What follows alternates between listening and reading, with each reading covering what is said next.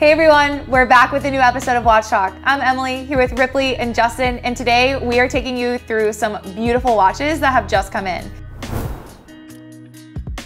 Also, if you haven't done so already, don't forget to subscribe to our YouTube channel so that you can stay up to date on our latest video content. Now, before we get to these watches that you definitely don't want to miss, I have to know what you guys are wearing on your wrist. So Justin, what have you got? I'll start. Today, I got the Deep Sea, James Cameron with the blue. Yeah. Big watch kind of day. Yes, it is. Deep Sea definitely checks the box. And great watch for summer. Yeah, very good summer watch, yeah. What do you Love got it. What are you wearing? I'm also on the summer vibes. Hey. We're kind of coming up on 4th of July, so I'm doing the Omega Planet Ocean America's Cup edition. Yeah. Beautiful. Full America. Yeah, love the red, white, and blue look. Yeah, really unique, kind of striking dial and a ton of fun. I don't know a ton about regattas, but I like the watch. So. The watch looks good, yeah. All right, I'm staying in my lane. I've got a gold Rolex President on today, 18038. Yes, it has the Romans. You know I'm kind of standard. All right, so to kick this off, we've got a Rolex GMT. Yes, this is a new one. Ripley, tell us about it. So not a new reference number, but a new configuration for this reference. This is a 126710BLRO. So it's a steel Pepsi GMT with a ceramic bezel. As you can tell, this has an oyster bracelet. Woo! So this is new for 2021. Previously, the steel Pepsi GMT was only fitted with a Jubilee. Now you can get it oyster or Jubilee, and this is the very first oyster bracelet version in steel that we've got. The long-awaited steel oyster bracelet. Yeah. I like it. I like oyster bracelets on these, and I think a lot of people like myself have been kind of waiting for that oyster in something other than the white gold, and it's finally here, and I think it looks good. Even not being a new watch, I think the bracelet's a good combo with it. It's kind of nice that you have your choice now too. So it's not like they've gotten rid of the Jubilee, which a lot of times Rolex will change. They discontinue something and bring something new and then maybe go back to it. Now you actually have the choice of either at the same time, which I think is kind of nice. What's better than options when you're talking about watches? I mean, for me, I am definitely team Jubilee, but I love that everybody else gets kind of their chance to go to the oyster. Yeah. Yeah, absolutely. And if you already had let's say a Batman on a Jubilee, this is a great way of adding another GMT to your collection that's not just the same watch with a different bezel color. It's a more appreciably different overall package. Yeah. It'll be interesting to see how demand of this falls compared to the Jubilee bracelet version. That one's been around for a few years. This is brand new. I know a lot of people prefer the oyster, but I think a lot of people also are kind of warming up to the Jubilee. So we'll see how things shake out, but I'm sure everyone's happy to have the choice. Yeah, absolutely. It's a fun game of options for 2021. Yeah. But I'm gonna go ahead and bring in our next watch. We've got a Rolex Daytona, not just any Daytona. Yes, this is a blue dial, white gold. Yeah, so this is the white gold with a blue dial version of that mega popular yellow gold with the green dial version. Both came out in 2016, the same year that the steel Daytona with the ceramic bezel came out. So this one's actually at retail more expensive than the yellow gold one with the green dial. White gold and rose gold cost more from Rolex, so if you want the white gold or the ever rose gold Daytona, I think it's, unless you want a diamond dial, it's $39,350. Yellow gold's $36,650. So it's a few $1,000s more. Obviously that completely disappears on the pre-owned market. But for those that can't get a yellow gold Daytona with a green dial but want that sort of colorful precious metal Daytona with the pop of red, this still has the pop of red, blue instead of green, white gold instead of yellow gold, and it's a bit more subtle. So as an everyday watch, I think this one does have the advantage as far as that. I agree. I was going to say, I actually like the styling and look of this one better than the yellow gold. I love the yellow gold, and I'd commented before that the yellow gold and green is such an amazing combination, and it's a beautiful watch, but this fits into more wardrobes and more situations, and I mean, a blue dial is great, right? It's classic, and it's that nice, being different with a little bit of color without being too far outside the box, and I think this one's great. I think objectively, I like it better than the yellow gold version, and on the secondary market anyway, being at around half the price right now. Oh yeah, that's another selling point for it. More regular wear for me on this one. I mean, the yellow gold and the green dial are just absolutely iconic to me, but this is just beautiful. Yeah, green's my favorite color, so I'm partial to that one. But as far as just like objectively, this is a beautiful watch. It's also kind of one for those who know. Obviously, Rolex only fits black or white dials to the steel models and no longer produces even one with a steel bezel. But for the average watch person, just looking at the watch, it doesn't scream solid gold Rolex. Yeah. Even the blue, it's, you know, it's kind of that sunburst pattern, but it's not super bright and, you know, flat and, you know, vibrant and in your face. So it's a bit more understated. But obviously the wrist presence, when it's on, you feel that solid gold. It is. It's luxury, but it's also really sporty. This one's, to me, a lot sportier than the gold one, right? Because it has, you know, even though it's white gold, it still has that, you know, kind of stainless, colorless, you know, on the bracelet and case. Is it the red accent? And then the red accents on the subdials with the blue. It just seems, you know, like a little more sporty and a little more fun than the, you know, and then the yellow gold with the green. So to me, that's kind of what a Daytona is, really. True. So, you know, I like it. I think it's an advantage, and I think it's a great looking watch. Yeah, and it's also interesting to see this color profile kind of reflected in other Rolex watches. It's similar to what you'll find with the Rolesium Yachtmaster. They also had the last iteration, the Turnograph, which had a blue dial with red accents. So it's interesting to see Rolex playing into this kind of red, white, and blue color motif, more than you might expect for them otherwise. But personally, I think it looks good, so keep doing what works. Yeah, absolutely. Yes, it does look good. Well, speaking of watches that are standing out, we have a 2021 Rolex Explorer 2. This is a 2021 Another brand new. Yeah, brand new I think keeping with doing the stuff that works is probably this. We all thought there was going to be a big update to the Explorer 2 this year for the 50th anniversary. This is the new 2021 Explorer 2. It looks very, very similar to the previous one that it's existed for 10 years. You know, obviously it has a different movement. It's got a little Rolex coronet below the 6 o'clock marker. Right. I think the most noticeable aesthetic updates are the bracelet's a bit wider, which, you know, is accompanied by a wider clasp. Lungs have been thinned out a little bit. Text and font has a slightly different weight on the bezel and dial, but the hands and hour marker surrounds, which were previously gloss black, are now kind of a matte black texture. Yep. Other than that, largely the same. Yeah, and it's interesting, and a lot of those details are pretty subtle. You don't notice it. You definitely don't notice it across the room. You probably don't notice it on your wrist right here. It's not until you really get up close and start looking at it, you know, kind of next to the previous iteration that you see some of these details. I don't know that I like them better or worse on the new ones. I think the matte hands are interesting. I'm not sure if I like them, you know, more than the gloss hands, or I like the gloss hands better. To me, I think I'm kind of indifferent on them. I do like that it's a 22 millimeter lug width now. So in terms of straps, I mean, you know, what, like we were talking about before, 21 millimeters is kind of a difficult size to find straps. There's just not as many options. 22 is a lot more standard. So I appreciate that from Rolex, that update. Yeah, I think for me, actually, I almost prefer the older version. I've got such small wrists as it is that the 42 millimeters really on the larger side. So I appreciate that thinner bracelet with a bit steeper taper.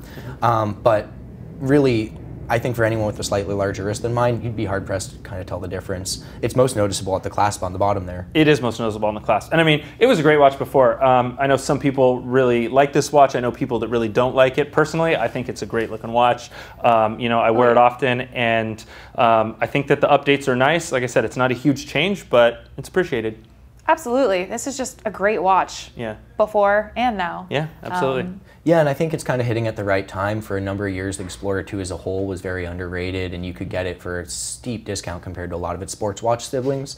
That's very much changed in recent years. It's right up there with the rest of the models, and now with this new one coming out, obviously it's not going to be something you're able to get at retailers. It's a steel sports watch.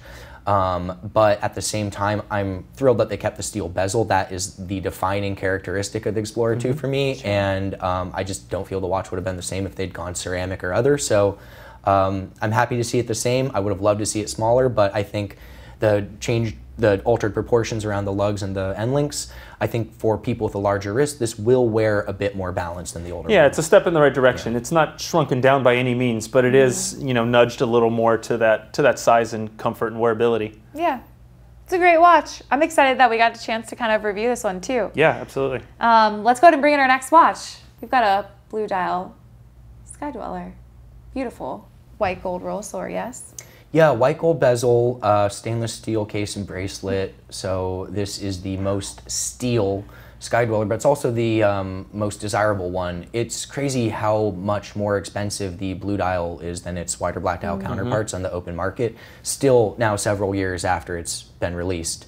Also, just like the GMT, this watch is now available with either an Oyster or Jubilee bracelet. Yep. This is obviously the Oyster variety, but again, between the blue dial and now the option, I wouldn't be surprised to see the heat surrounding the blue dial variants just continue to go. Yeah, absolutely. Blue dials are always popular. I mean, it's you know, it's a great color. I mean, I chose one for today, so you know, that speaks to my opinion. So I think it's great. I like the Skydweller line as a whole. I love the complications. I love the way Rolex has done it and engineered it. It just feels so advanced and so high end and luxury that and there's nothing else that really kind of looks like it or acts like it. So it's definitely kind of a standalone piece. I think the blue's gorgeous and you can't go wrong. And it did take a while to catch on with people. When the Skydweller first came out, it was only in solid gold, so it was kind of cost prohibitive for certain people, but also it does such a good job of hiding its complexity that the full capabilities are kind of missed at first glance. You're like, oh, there's a ring around the dial and it's it's still got 3 hands, whatever, but it's not immediately apparent that it's a GMT functionality, it's an annual calendar complication. Yes. You're only going to need to reset it once a year. The bezel links the internal movement. There's a lot going on with it on a technical level, and the way that Rolex integrates it is so well done and so seamless that I think for the average person looking at it, unless they really dig deep into the tech specs, it almost kind of undersells itself. But clearly not within the enthusiast community because you simply can't get this watch at retail. So those who appreciate it really do, and it's continues to remain unavailable. But I think part of the reason why it took so long to catch on was simply that it doesn't, look at the Daytona, you see 3 registers. This doesn't look as busy, but does so much more. Exactly. It's it's very simple and complicated at the same time, which is not easy to do. And you start seeing these little things on it, like, the first time I saw it, I really liked the watch, didn't notice the month indicator until a little bit, and then you start seeing these things come through and you think, oh, that's a nice touch, that's really well done. And this watch is just full of those without being, having the dial crammed full of every single little complication or everything they could find somewhere to squeeze in. It's still really well balanced and really well designed and clean and luxurious, and this one knocks it out of the park for me. Would you, now that it's available on Oyster or Jubilee, would you take the Oyster or the Jubilee? Now we're getting into the tough questions. I'd say in general, I like Oyster better. However, I'm a big fan of Jubilee, especially the new ones. I might go Jubilee on this one. It's a little more luxury, and I think that the Jubilee is a little more of a luxury bracelet. And while I'll probably choose the Oyster on the GMT that we just looked at, I would probably choose Jubilee here. Yep. I would need to try on the Jubilee. So the Jubilee has a little bit more play being a 5-link versus 3-link design. It's a bit more delicate of a bracelet, and the Skydweller is a pretty hefty watch. It's not small, but it's also a bit thick. And so I'd want to see how the balance, if that's changed at all. I think right now on an Oyster bracelet, it's superbly wearable, but I just want to know if it maintains that exact same wearability when you move it over to the Jubilee. Sure. I imagine it would. It's Rolex. Right. But one of those things I'd want to make sure, and we'll be excited to get one in. So you figured it out once you tried it on. Yeah. We'll try it out, and we'll try it out and then decide. But I'll reserve my opinion for now. But you could always get 2, and then you don't have to really make that decision once. You can just on a daily basis choose which you like better, and I like that approach the best. Why decide? Right. I'm easy on this one. Jubilee for me. Yeah. It's just more of a dressy kind of standout watch for me. So Jubilee just adds to it, right? Yeah, I like it. I'm with you. Well, you guys, let's bring in our last watch. We've got a Submariner 5512. Yes, this has a nice little reflection on it from that domed crystal. Ripley, tell us about it. So the 5512 is a really important reference in the Submariner's history. For a lot of people, it's the quintessential vintage Submariner. It came out in 1959 and introduced a 40mm case and crown guards to the collection, which up until that point, neither of those two things were part of it. So previous Submariners look way different than this one, which, for the most part, kind of has a similar overall aesthetic to the ones that are still produced today, obviously with some changes. This particular model is from 1961, so it's a pretty early iteration of it. It's got a gilt chaptering dial with a tulipano coronet, which is indicative of, at this production range. This just, if you're, it's a 4-line dial, so it's with 2 different colors of printing. So the Submariner name at the top versus the chronometer certification, one's gold and gilt versus the silver printing, which was done later. So there's a lot of really interesting details of this dial that help make it unique and grounded in its era. But that type of variation is something that you just don't find today. If you look at one no-date Submariner and the next, they are almost identical with the exception of their serial number engravings. And in this era, you see variation from one year to the next and even within a single year. Sure. And so it's like a micro time capsule. And within that time capsule, this is the vintage Submariner reference to own, in my opinion. It's 40 mil, it's got the crown guards, but it's, you know, no date, gilt dial, chapter ring, chronometer certified movement. So it's the 5512 is quite a bit more rare than the 5513. So it's kind of a grail sub if you're not going for a 50s model. Yeah, definitely a grail sub. I love this one. I love the gilt dials. And I'm always a fan of no date versus date. It's just kind of one of my personal things. I love no dates. And this is a great example of it. It's clean, like you said. It's that little micro time capsule where, you know, Rolex used to make changes within the same reference fairly often. And nowadays, like you said, it's just with the way things have evolved, they don't. They change the reference, maybe change, you know, a very small thing here or there. Yeah. But back then, you know, you could really pin down like the date of a watch or the generation of it by these little changes. And I think it's kind of a fun little detail on, you know, vintage watches that have so much of a story. It's nice to include that. It's not just a 5512. It's a very specific 5512. And this one's great. I would love to own it. I could definitely call it a grail watch. Yeah, and it's one that's beat the odds too. I mean, one thing to remember is that anyone buying a Submariner today is aware that it is a premium item. It's an expensive item. But you know, in 1961, when this watch you know, was created, this 5512 was not a statement piece. It wasn't a luxury item. It was just a very high-end piece of professional diving gear. And so they weren't babied. They were used for their purposes. They were used underwater, saw professional use. Many were damaged, lost, broken, flooded. And so to find one that still has its original dial and you know, let alone in this condition, is kind of special because it's not just this rare item that only existed for this fleeting moment in time. It's also one that then was able to exist for half a century without having anything happen that was going to compromise that. So it's a little bit special in that regard too, of just beating the odds alone. Absolutely. It's a testament to the watch and to Rolex on, you know, like you said, it was a different time. Watches were treated differently back then. I mean, it was still an expensive watch and it was still, you know, a luxury to own, but it wasn't like it was today, which is more of a jewelry piece than a tool piece. Back then it was more of a tool piece. And, you know, a lot of them, like you said, didn't survive or, you know, are in very poor condition or had things changed over the years. Dials ended up getting changed out or getting flooded or bezels being lost and all those things. So yeah, to find an example like this that, you know, really tells the story and has survived as long as it has and been in the great shape, yeah, it's just really a nice watch. Yeah, and this watch would not be the same thing if it had a service dial. So if it had flooded and had gone back to Rolex and had its original dial and hands replaced, this wouldn't be the same thing. We wouldn't be discussing it today. So it really is this piece as a unique standalone piece, not just any 5512, but Sure. this exact one. Yeah. And, you know, the nature of vintage watches is such that no two examples are going to be alike. So Right. you might find an identical, near identical one, and just the way it's worn, aged, discolored over the years is going to be a bit different. So for those that want that kind of, that wabi-sabi, this is perfect. They have that, you know, that individuality and, you know, and that's kind of the charm of a vintage watch. I mean, it's not just the watch. It's a lot of the story and history that has come along with it. And this one's got a great story and it's a really good example. It really is. Well, we've made it through our 5 favorites of the week. Now I'm curious what your guys' single-handed favorite of these are. I'll let Ripley go first. I was going to say, Ripley, why don't you kick us off this week? Well, for me, I love the wearability of modern Rolex watches. They are, you know, you can buy them, wear them every day, not have to worry about it. But for me, I want that piece that I would never be able to get again. I can put my name on the wait list for the new GMT or the new Explorer, and however long my name might come up, but I can't get another 5512. These were discontinued before I was born.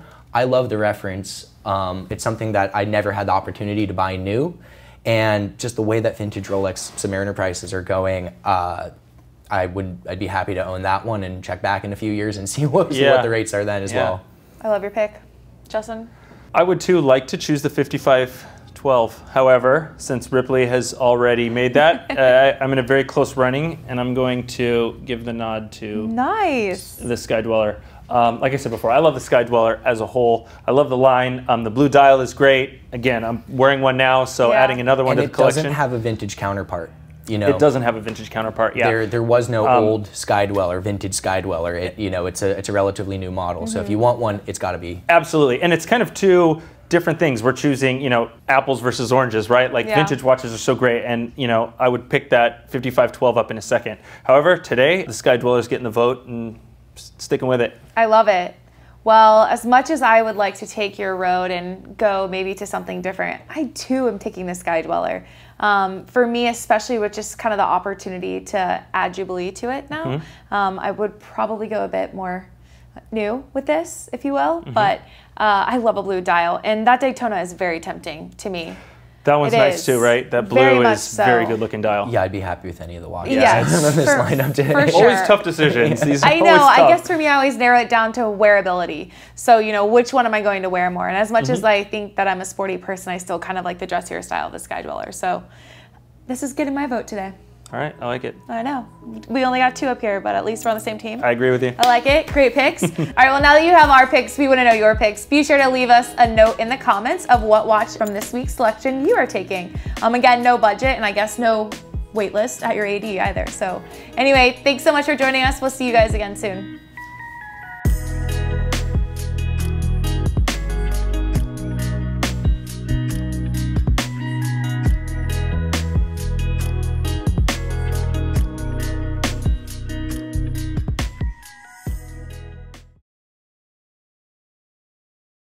Hey everyone, we're back with a new episode of Watch Talk. This week we've got 5 absolutely standout watches, including some 2021 Rolex models and a vintage Submariner. Don't miss it.